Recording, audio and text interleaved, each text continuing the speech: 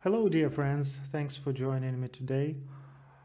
The reason I wanted to record this video is to show you the benefits of using Dev Essentials subscription from Microsoft. It's totally free. You can basically join with any Outlook or any kind of Microsoft account.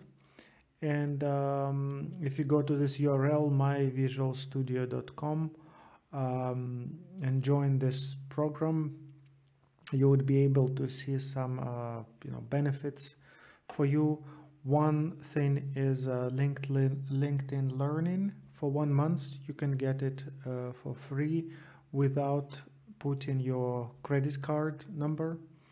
This will work. Also, if you are into Microsoft 365, you can get a developer subscription where you can experiment with any service basically, including Power Automate, etc. E5, this is kind of the highest level that Microsoft 365 offers. So yeah, you should be able to do most of the functionality here. Also, this one, Azure free account, you have to put your credit card. So if you do not want to do it, then it will not work. But if you do that, Microsoft will not charge you for this, and you can still test Azure in some services over there. This one, Azure DevOps, so this is like for infra as code, right? If you want to use some Git repositories, it's kind of alternative to GitHub, right? In GitHub, you can store your code and then run some actions, and with Azure DevOps it's a similar thing. So you can get like free Git repositories and create pipelines, and yeah, just test some IaaC or infra as code there. You can get also Visual Studio Code. On the other hand, it's free anyway, so you do not really need this Dev Essentials for that. But it's a nice editor. A lot of companies are using it. You can also get the developer plan for Power Apps. So if you're working with Power Apps, that would be nice. Power BI free plan, it's not really necessary because it's already included in all services. If you want to work with Power BI, you could consider using this developer subscription, and you get a paid plan with a higher tier over there. So you can get a discount for Microsoft Exam. They say it's 50% discount, but I think they offer it for most people anyway, so I'm not sure if it's really useful.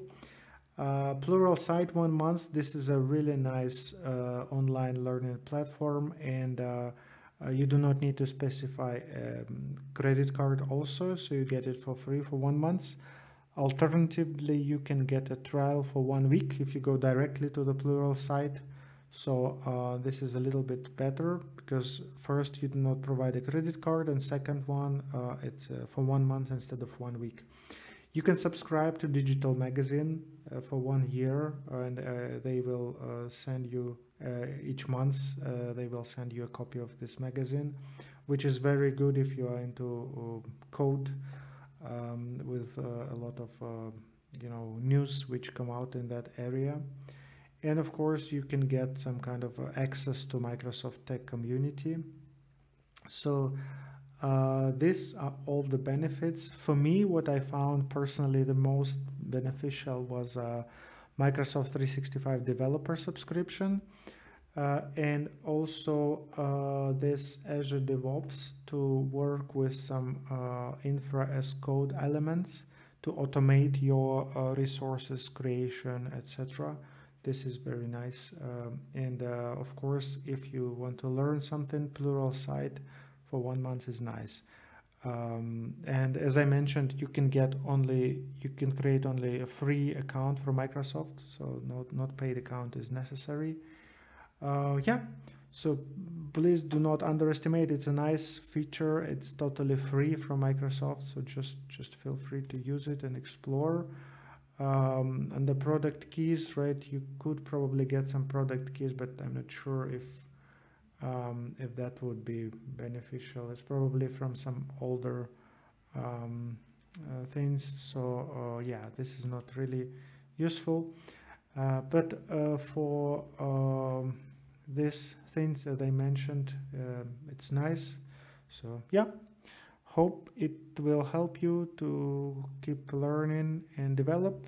Thanks for joining today. Have a wonderful day. Thank you. Bye bye.